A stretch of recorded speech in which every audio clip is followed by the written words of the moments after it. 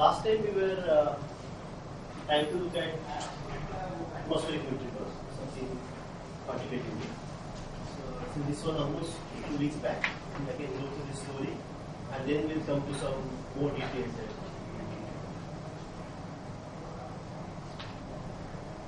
So this is the basic data that one should try to explain quantitatively. And of course, now we have data from many more channels through going beyond. But to explain this, we said that if you put neutrinos at different masses and some mixing, then we get this as the probability of conversion. And just qualitatively, if this is the probability, this can explain all the features that we saw in the earlier. Then we try to look at how to quantify this.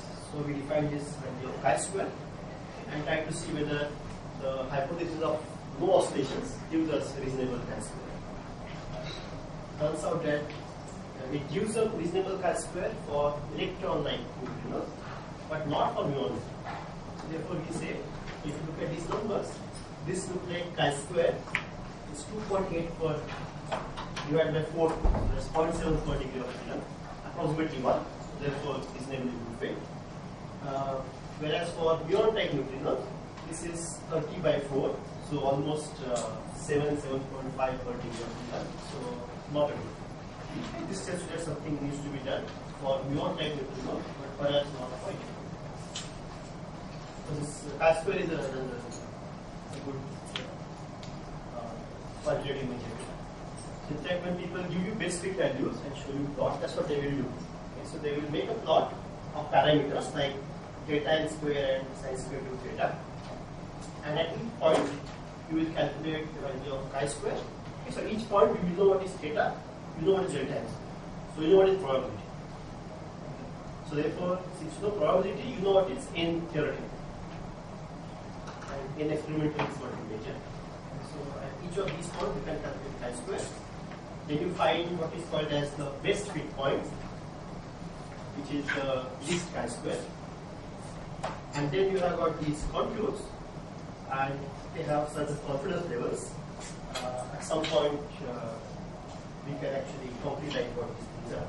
But the meaning for this blue contour, for example, this is called as 99% confidence level, is that if you do the experiment 100 times, it's expected that 99 times you will get your parameter values as within this. So very often people just quote 99% or 90%.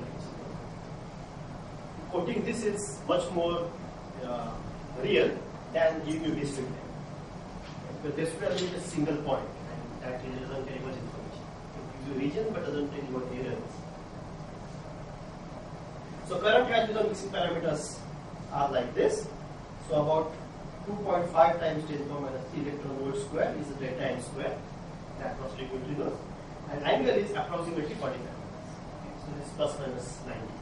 So these two numbers should somehow be known by now. So to explain this, okay, to confirm these atmospheric neutrinos, since they are all obtained through data of which the flux is uncertain, because we have to know about cosmic rays and atmosphere and blah blah blah.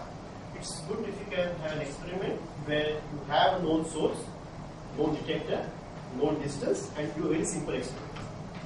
So you keep your L fixed, you keep your E fixed, and then determine value of delta m square. That is trivial experiment. So we had two such experiments. One was called K2K, and this gave the confidence level given as shown by this green curve, and you see it overlaps with the supercardic curve. And the next experiment was Minos. Again, you see the curves by Minos, and these curves again overlap with the supercardic. So this means that the parameters we get by using only atmospheric data, the supercardic, exactly matched with the parameters that we get by doing a simple source detector. It's called short baseline experiment. So we did two very distinct experiments and found that the data can be explained by the same hypothesis, which is that neutrinos have masses and they mix. And even quantitatively, you got the same delta n squares and exactly the same value of theta in errors. So all these go on to tell you that most likely the hypothesis of neutrino oscillation is right. So in fact, it's difficult to calculate chi-square for neutrino oscillation for atmospheric without knowing lot of details of the experiment. So you can't do it immediately.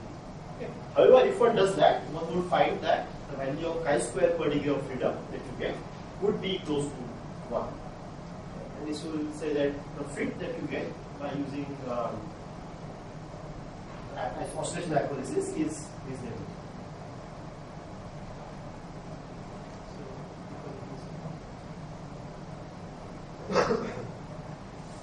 So, first level, we agree that delta n square and theta kind of solution gives us the right solution. The question now is, of course, what we did, we compared oscillation hypothesis with no oscillation hypothesis. Okay, we said that no oscillation was bad, oscillation was good. But question now is oscillation the best hypothesis? So you have to look at alternative hypothesis, which can also explain this data to some extent.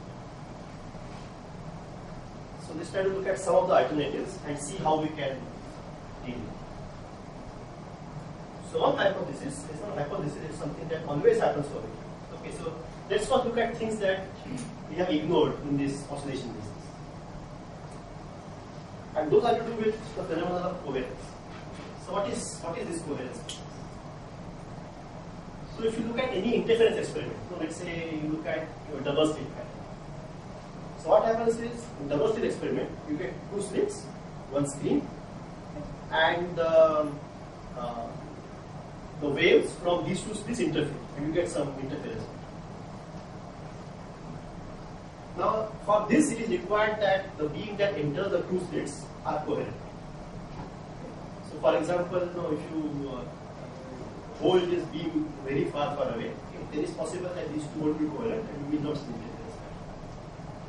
So, for any interference experiment, what is required is we should know the exact phase between the two beams. Only then we can do it.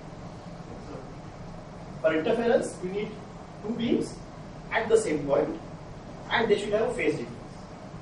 Okay, so these two conditions are required at the same point and phase difference for any interference. What we are seeing is interference experiment. Oscillation is interference. You create a new mu. Okay. New mu can travel to your final detector either as a new one or as a new two. Okay. New one undergoes different phase change. New two undergoes different phase change. They come together, and the phase difference will give you the oscillation or interference. So now let's look at some cases when this simple picture is not true. So one simple thing is what's called as wave packet separation. So what does this mean?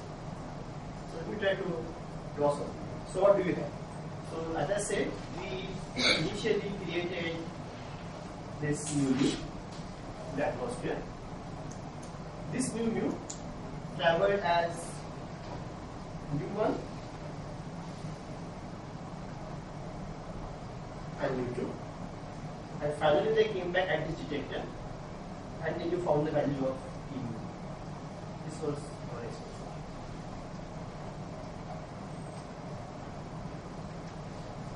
So for this to succeed, you need two things. Okay? Firstly, at the detector, I should have mu1 and mu2 simultaneously, and they should have a phase difference. So let's look at a realistic situation. Okay. So this will be true if all these wave packets have infinite size. But normally what happens is when neutrino comes out, the neutrino wave packet will have a finite size. Okay, this we can estimate that later, but you can imagine that neutrino comes out of a nuclear reaction. Okay, so it can come out only while the nuclear reaction is taking place. It's not an infinite size. So it has a finite size. Now what happens?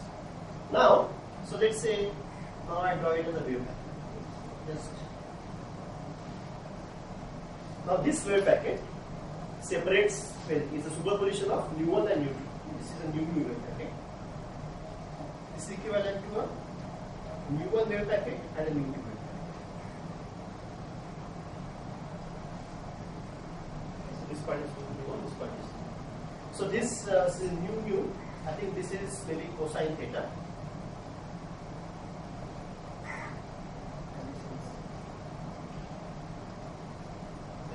This one. Now to first approximation, what happens? What we did is we had u1 and u2. We said they travel and gain different phases and they intersect. Okay. What we neglected here is that these two, you can call them particles, u1 and u2, have different masses. Okay. They are different masses, but they have the same momentum. Therefore, they travel with different speeds. So now what will happen? So you have got mu1 traveling and mu2 traveling. Since they travel with different speeds, the wave packets will now separate slowly. Okay. mu1 is lighter, so mu1 travels faster. So at some point of time, mu1 will overtake mu2 completely. So if your detector is very far away, these two packets, wave packets separate. So that first you get only mu1, then you get only mu2. So therefore they can't be an interference between them. They are not together at the same time.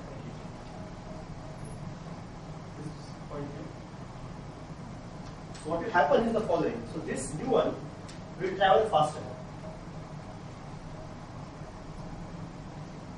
mu2 will travel slower.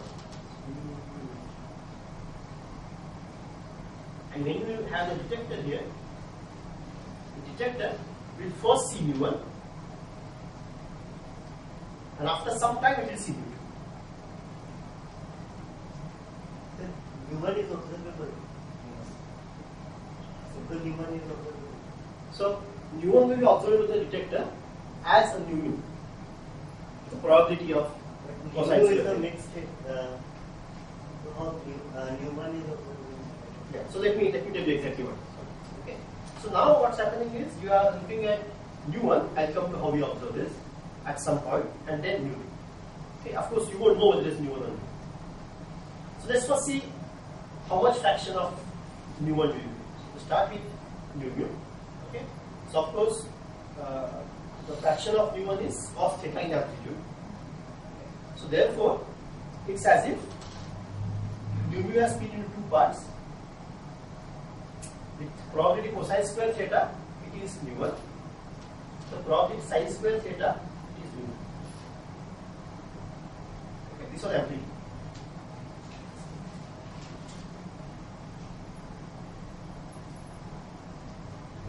And this is each to our probability.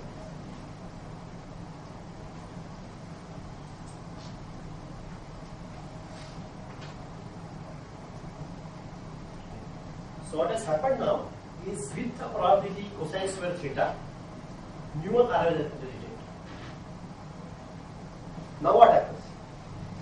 mu1 comes to the detector, but it cannot detect mu1. It can only detect mu. So this mu1 will be detected with the probability cosine square theta. Okay, so this mu1 will be detected with the probability which is mu1 mu the whole square, which is cosine square. Similarly, this mu2, when it arrives, will be detected with the probability mu2 mu whole square, which is sine square. This is probability of detection.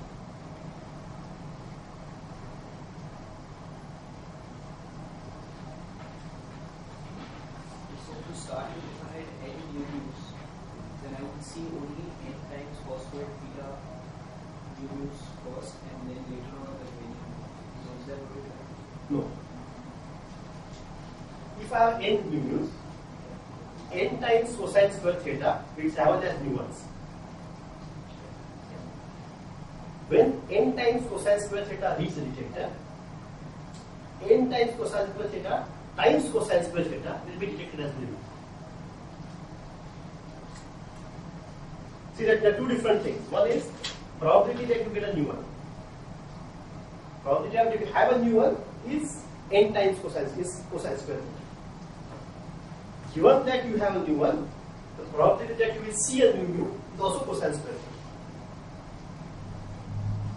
So therefore, if you want to see finally how many of these new mu's are observed as new mu's through new one, that is cosine to the power 4 theta.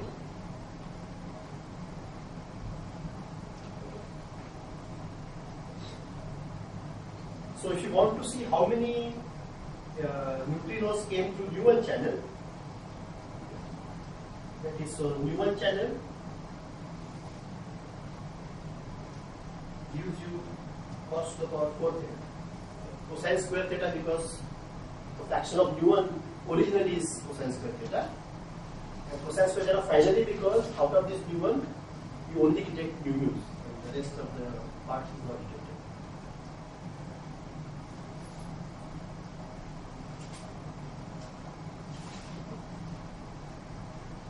Similarly, if you go through the mu2 mode,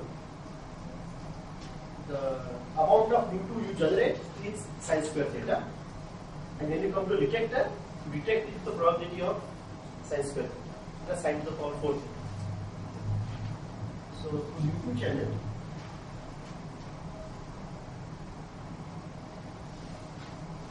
you get sine to the power 4.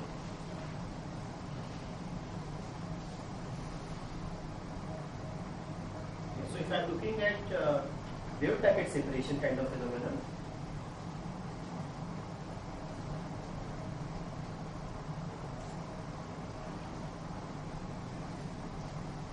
if I want to calculate my P mu probability of survival, this will look to me simply like cosine to the power 4 theta plus sine to the power.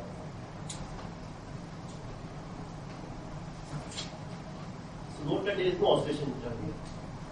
So once the wave packets are separated, there can't be any interference, so there can't be any oscillation.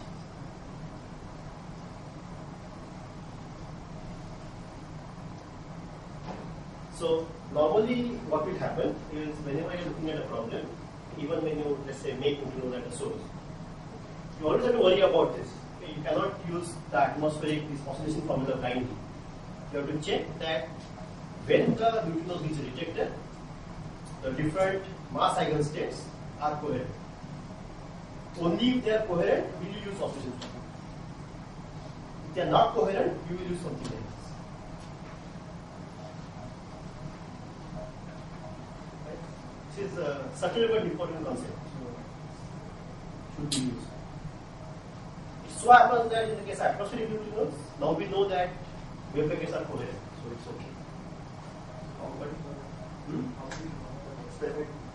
We see oscillation problem.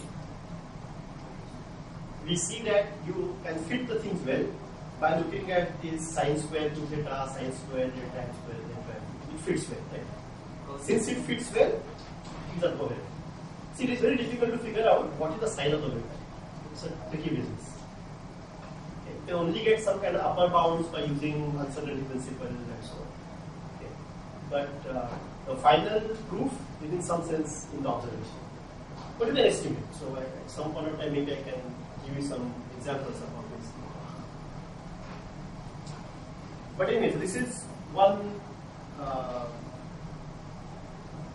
thing that one should take besides that. It's good to write it in another form, which sometimes is useful. So what is this? This is cos to the power 4 theta plus sine to the power 4 theta plus 2 sine square theta cos square theta, equals to 2 number, minus 2 sine square theta cos square theta, and this is 1 minus 1 half sine square theta. So I guess again.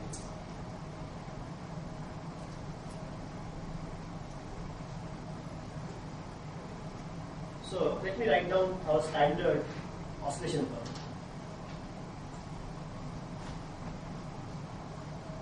What do we have? We have P mu mu is 1 minus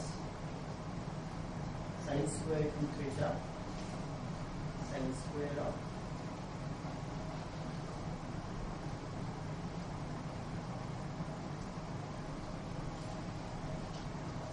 so remember last time we talked about what happens when we don't know the phase when this everything get averaged out large area. So then we said that this gets averaged out to 1/2 and you get 1 minus half sin square. Okay. So what wave packet separation gives you is exactly the same as what you would get if you were not able to measure this phase correctly. Okay, this phase was too high.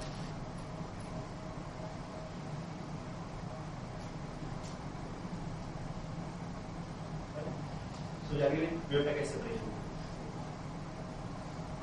So now let's look at other processes or other things which can cause such an aberration, because there are many such things. So we should know about it. So one reason was wave packet separation, which we saw now. Second reason is if we are not able to figure out what this quantity is. So which means if you are not able to figure out what the value of delta m square L by 4 is. So what does this mean? This means that we don't have wave packet separation. So simultaneously my mu1 also arrives, u2 also arrives. That is fine. If I want to see oscillation patterns, I should be able to tell you what is the phase difference between mu1 and mu2. This is the phase difference, right? Delta m square L by 2v is the phase difference. So which means I see oscillation pattern only if I am able to figure out what is the value of delta m square L by 4, which is the phase. Do we buy this argument first? If I cannot measure this, I have to average over all possible values. If I average over 0 to 2 pi, I get the value of half. And I simply get 1 minus half sin square.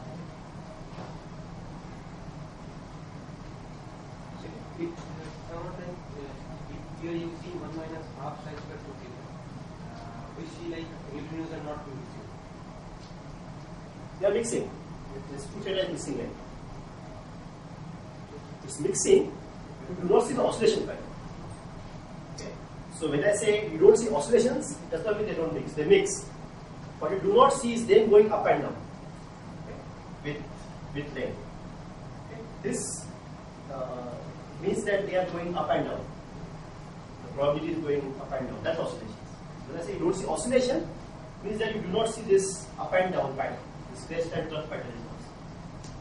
The probability is still different from one. So mu1 neutrinos are going to be lost. Okay. However, if you go to twice the distance, you will not see some oscillating behavior at different distances. You will always see constant. So I'll give you some examples when we talk about. So now we look at some phenomena where wave packets are fine, but we cannot measure the phase between mu1 and mu2 accurately. Let's see what can be. So this is what I had written down earlier. Oh, maybe I'll leave this for you for homework. So this was the difference in the velocities of the two wave packets, mu1 and mu2. We have two wave packets moving the same momentum, their velocities will be different. Okay. And this is without velocity. Actually, the difference depends on delta m square. So we saw that in that case, when wave packets are separate, then you get this average.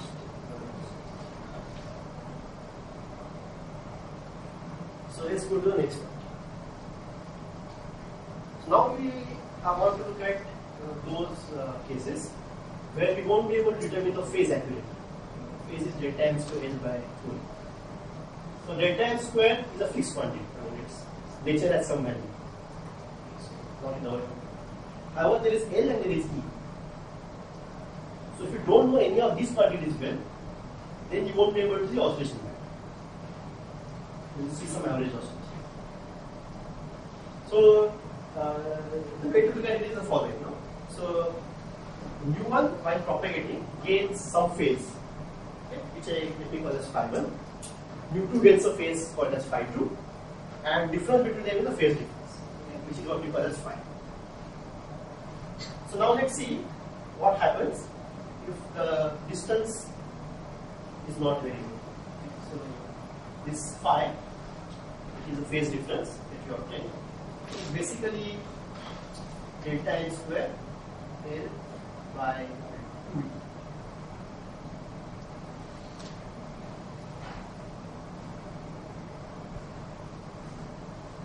So let's say in whatever experiment we have, we don't know the value of L exactly.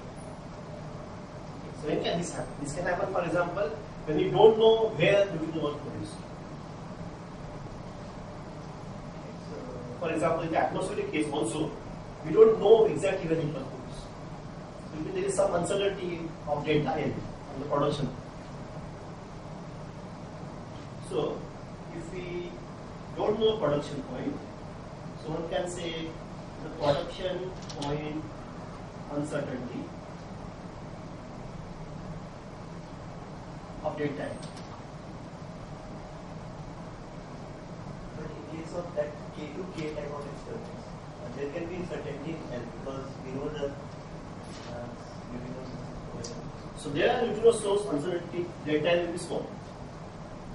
Okay, there will be something but it will be small. I agree. Atmospheric might be large, so we have to quantify it. So these are things that you need to check in all experiments. Sometimes it is small, sometimes it is large. So if uncertainty production point is delta L, then the phase uncertainty in the phase, what will that be? Delta phi. This will be just delta L square by 2e times delta L. So let me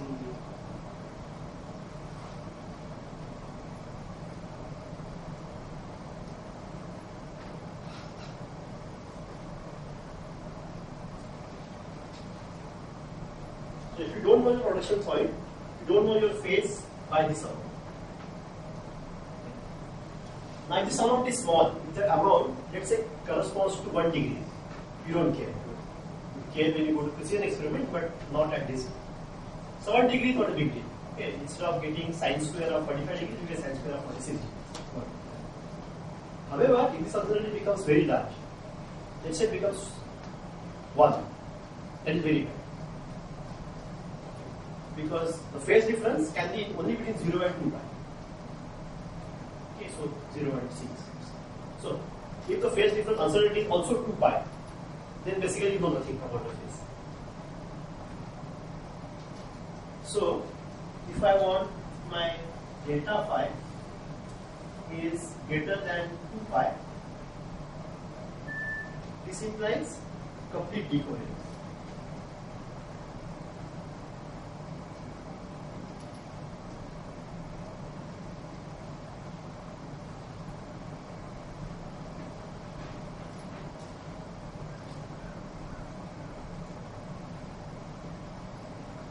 So therefore, in the experiment, one should check what is the value of delta phi, okay, and make sure that it actually is okay.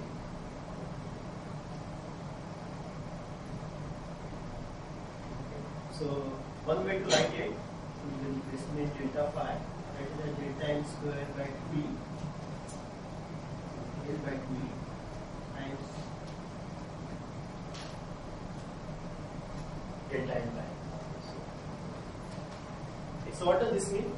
In the case of atmospheric neutrinos, for example, do you know what is the value of this approximately? Can you guess? Which is the factor of phi with it? You know about atmospheric neutrino oscillations.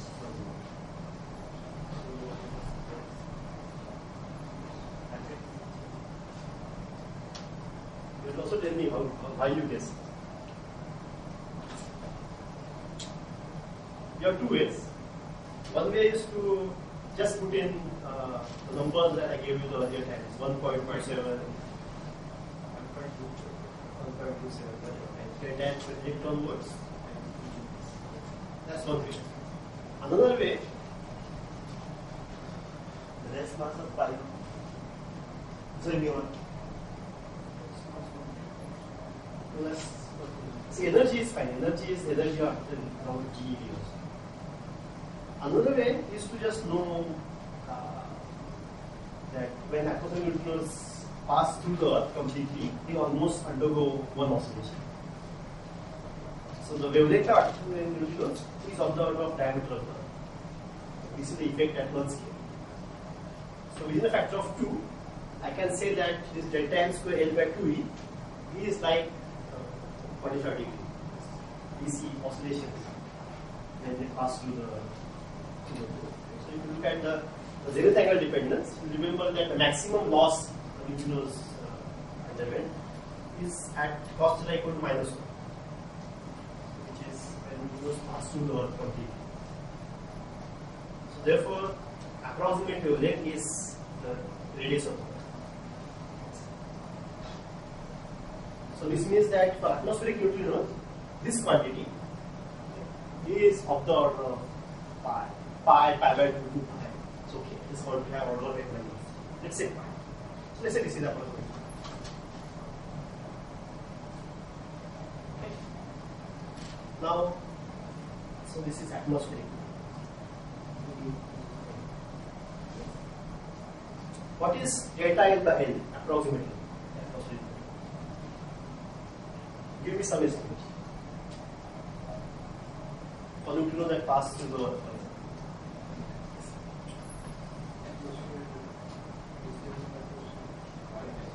10 kilometers.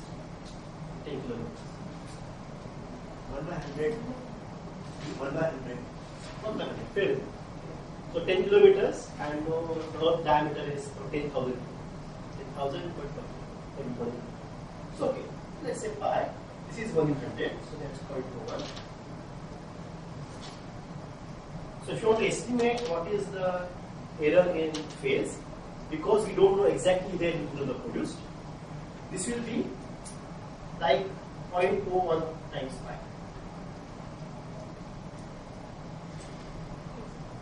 So it's okay. 0.01 times pi is a small quantity. Therefore, in the atmospheric neutrinos, we will not have to worry about delta N. Okay. We will have to worry about it if we are going to be very precise, but if you don't want to be very precise, it's okay. So, in the first order, we can assume that this pi is known exactly.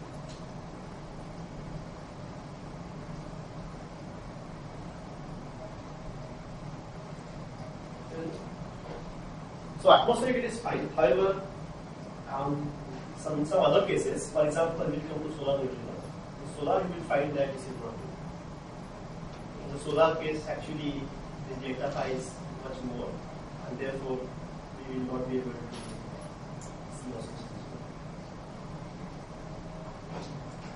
Right now, I just want you to understand exactly how to calculate the value of error in phase in different situations. How do we know delta M? What approximation we use for the atmosphere? Delta is meter of atmosphere. L is size of the Earth. These are all estimations. Okay, no concrete things. It's maybe you have to go and at least look at a number. But this is just something that you can do in 2 minutes, right? We didn't take much longer. And in 2 minutes we saw that okay, it looks like delta phi in the atmospheric is not so.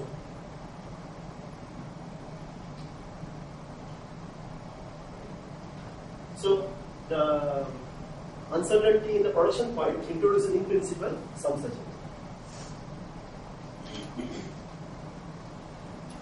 That's exactly what I have written here. Delta phi is delta m square by 2e times delta. That's one quantity. The next uncertainty. Okay, now this is something that you cannot avoid in some sense. So, see, wave packet separation you cannot avoid. Right? Nature separates the wave packet, so you don't have any control over it. Delta n also you cannot really avoid because it depends on where the neutrino is produced.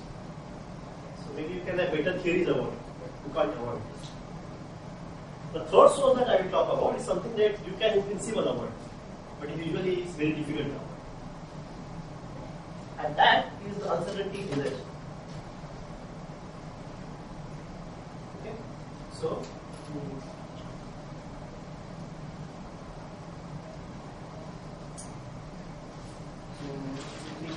energy evolution.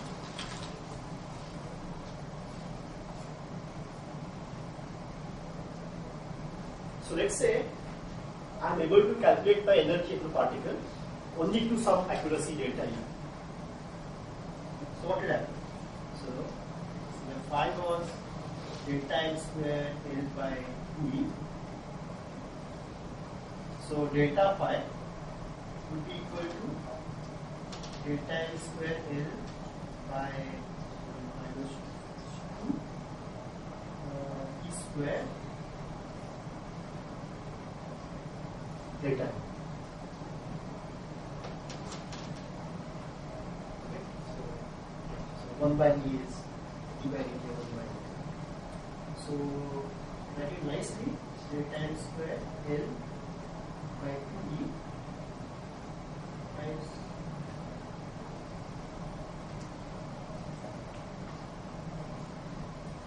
delta E.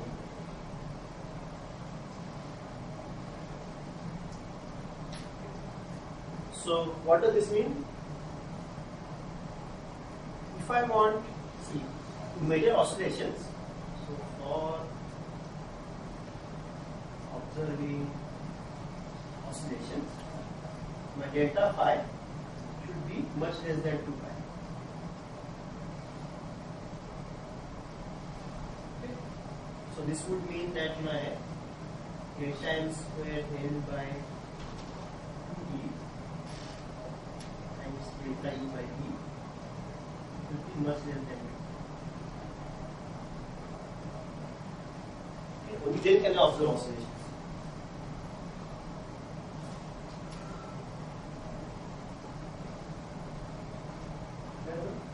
So this tells me what my accuracy energy should be if I want to see oscillations.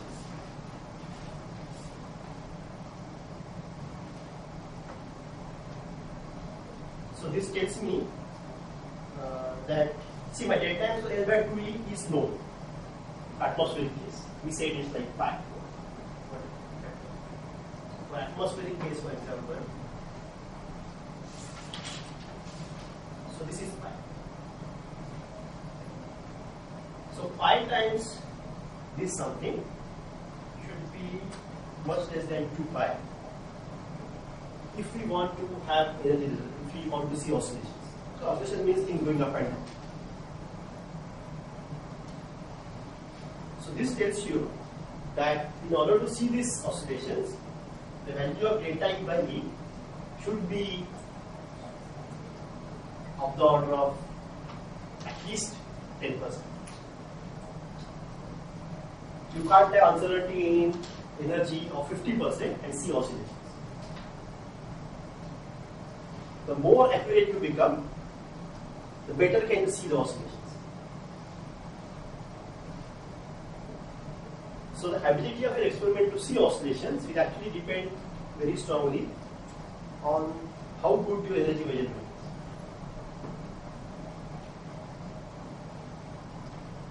You will be able to see that muons have been lost, but you won't be able to see oscillations in it.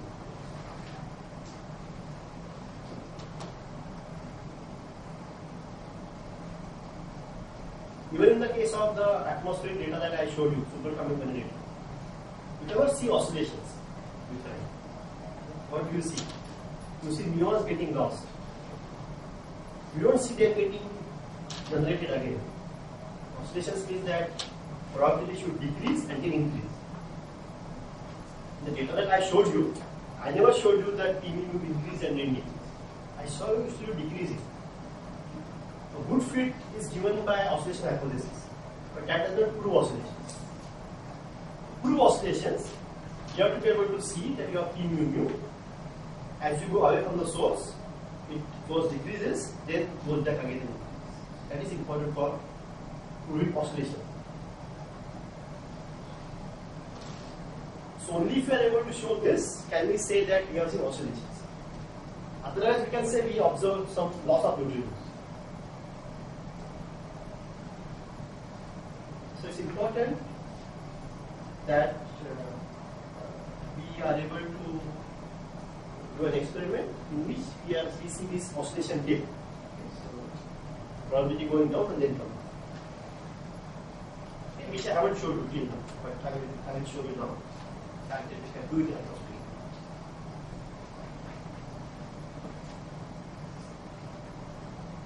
But the concept is clear, right? So if you don't have enough energy in resolution, you cannot see oscillations. But we are treating as independently energy and length.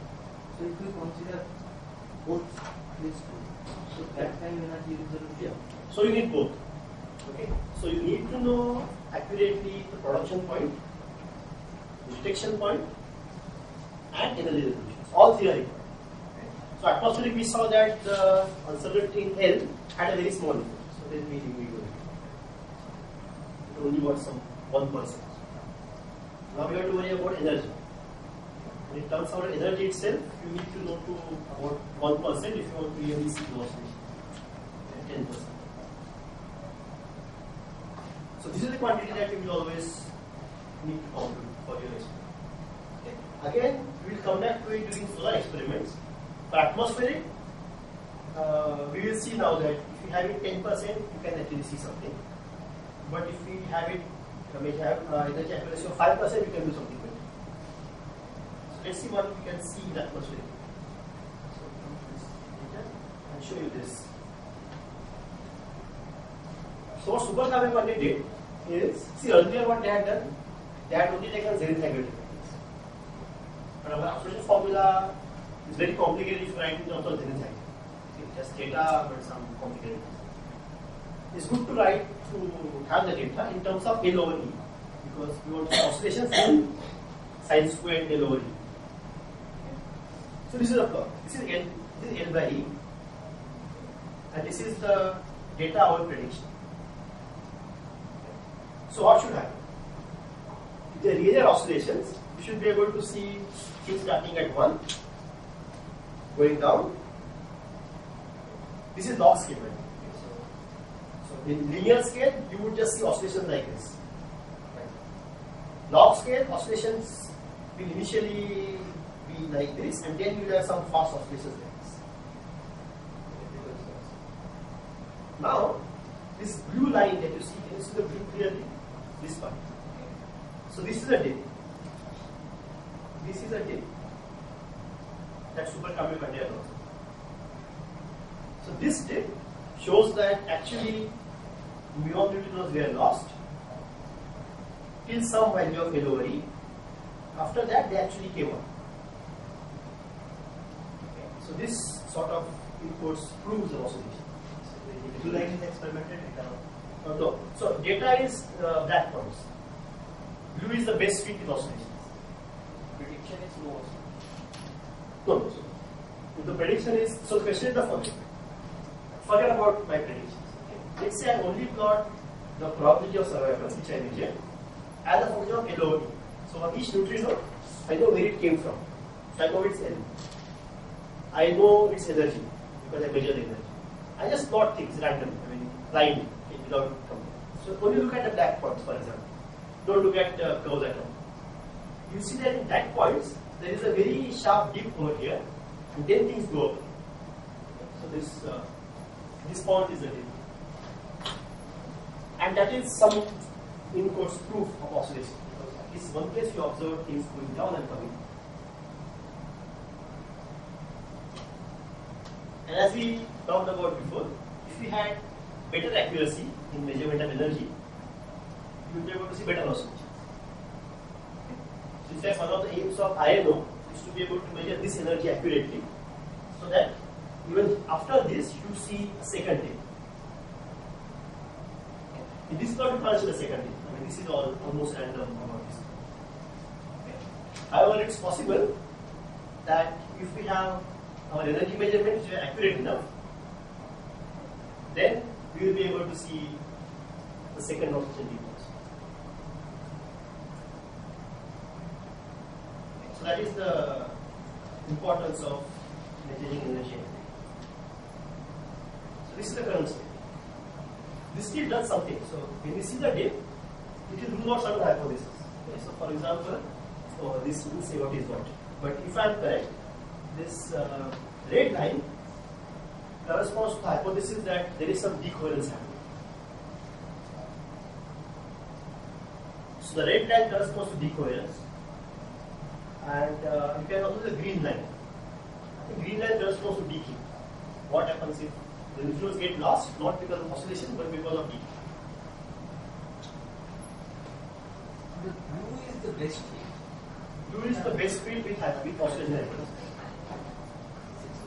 The error bars at the deep are not very small. Yes, but you combine everything, that signal is more than 3 seconds. More than 3 seconds. Sir? Yes, okay.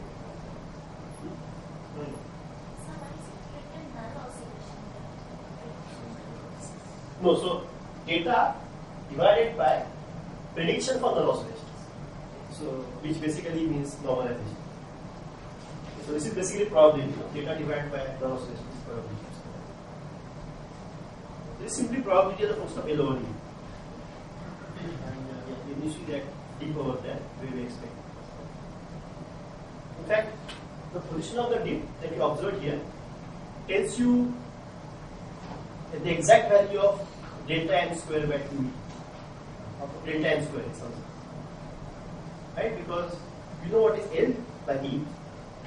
So you know that my dip point means that delta n square by 2e is equal to pi. Right? Pi. So earlier what people did is they did combined fit to all your general angular data. And you got some value of delta. Now you are doing something more direct.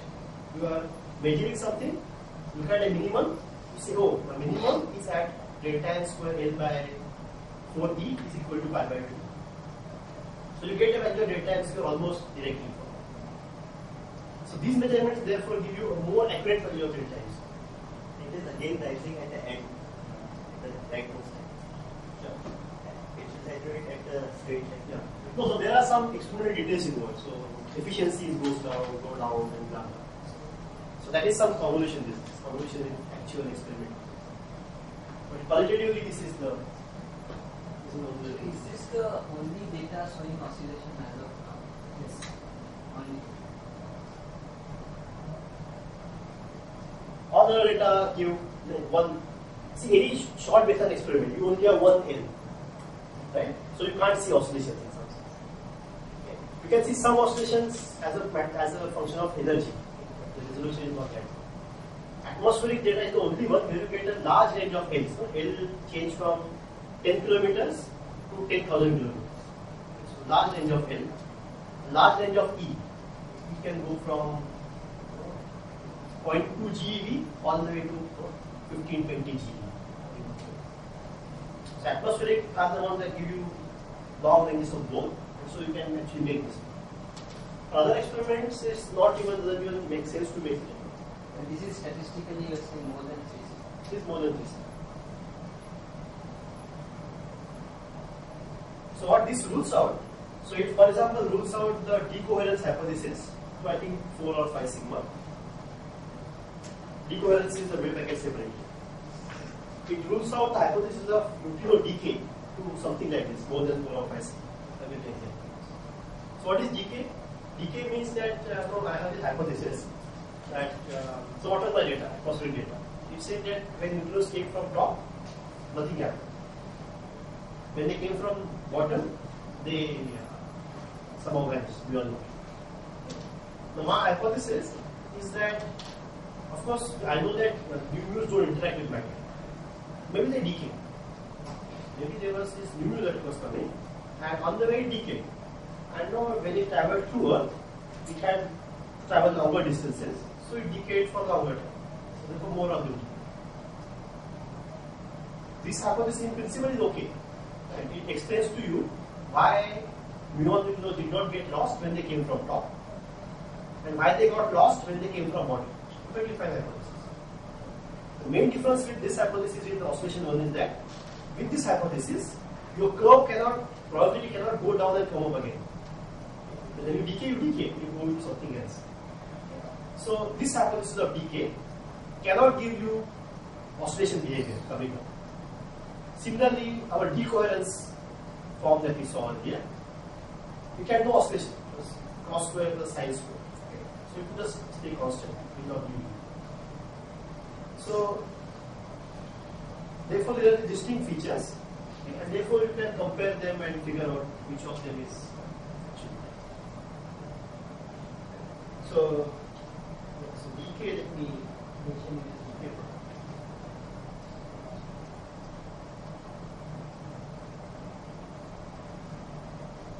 So how do you deal with decay? So so what decay? What decay is the mass eigenstate, not level eigenstate. So you say there is mu. Mu of course converted to mu1 and mu2.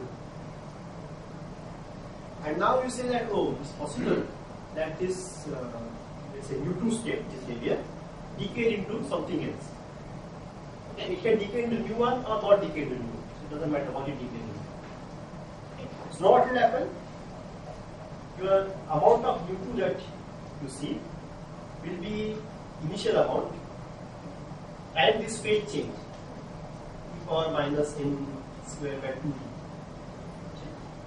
multiplied by a decaying term e by 2 term. This is so this e to the power minus t by 2 term will correspond to normal decay with rate of tau. So when you are considering decay hypothesis, you are not considering any mixing or When it's without, but okay, so let's say for but then you are where considering mu and mu. I just say I have mu, e, mu and then. but in principle you can have both. It's some mixing and some decay. Yeah. So See, this is not only decay. This decay plus mixing. See, only decay is very difficult to rule out.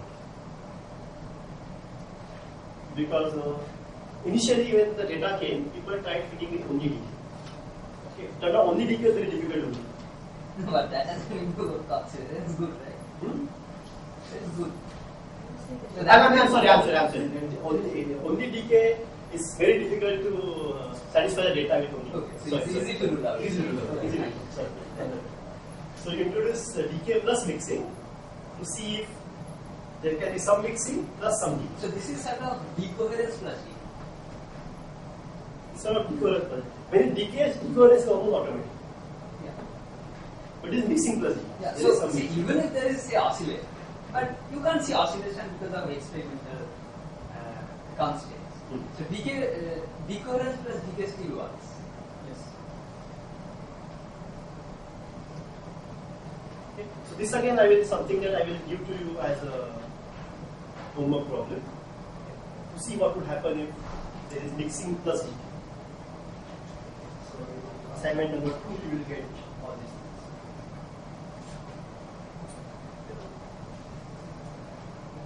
Okay. So this is the data which showed that the oscillation hypothesis also works much better than alternative ones like decay and decoherence. So now let's go back to this parameter space. Okay. And now I'll show you something more. So remember earlier we had shown this blue line. This blue line gives you super Kamiokande results on delta M square and delta. Then we had also seen this outer line, which is the Minos confidence line. Okay, so this is this K2. Outer is K2K. This inner thing, which is color, is Minos. And now we have added one more to it. You see the red line. Red line corresponds to SK L over E, which actually corresponds to this data.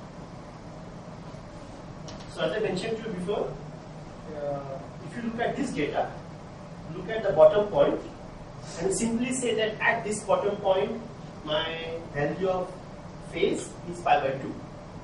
And I can directly see what is the value of delta n square at this point. Okay. Also if I see what is the oscillation dip here, this gives me the value of sin square theta. So therefore you will see that if you look at this red curve, the red curve determines the value of delta n square much more accurately than anything else. So without this rate curve. Superconductor range was this from here to here. This rate curve has decreased that range to almost factor of 2.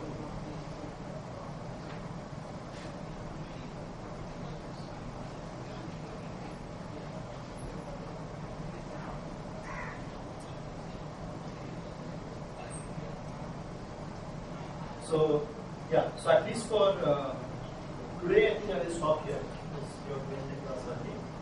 So, what we did today was sort of precautionary things, some circular but things that you have to take care of every time you have. So we have to look at, we have to confirm always that the wave packet separation hasn't occurred. This will have some estimations. Then we have to check that we know the production point and detection point. Detection point normally you know because it is a detector. But you have to confirm that you know the production point and detection point reasonably accurately, that this delta phi, this error, is not very large. And then you have to know the energy of the neutrinos sufficiently accurately that even this delta phi, which is due to energy resolution, is not. So all these three things need to be. So then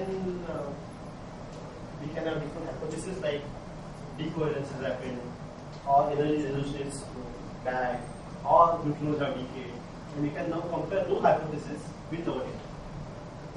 So this is some integrated analysis of the superconductor in which they found that the dip here is what corresponds to atmospheric oscillation, so that I have these strands.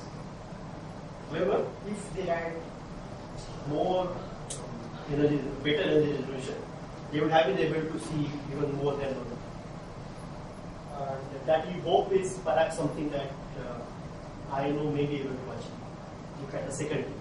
As you go further, it becomes more and more difficult. But maybe at least the second tip, so which means not just going up, but again going up. It's a matter of principle. Right now there are no great competing hypotheses to oscillations. You know that atmospheric neutrinos, it must be basically oscillations. However, it's a sort of proof of principle that we actually saw 2 dips, and then everything else that does not give you oscillations can just be broken. So here you can say, perhaps, oh, this doesn't look statistically well, this looks like 3 sigma. 3 sigma effects can go away. But of course, you see 2 dips with a great accuracy, then you can be very confident in that. So the net lesson is, although atmospheric neutrinos, A priori is a very simple thing, the simple formula for E mu mu. Okay, it has all these small little things that actually go into it.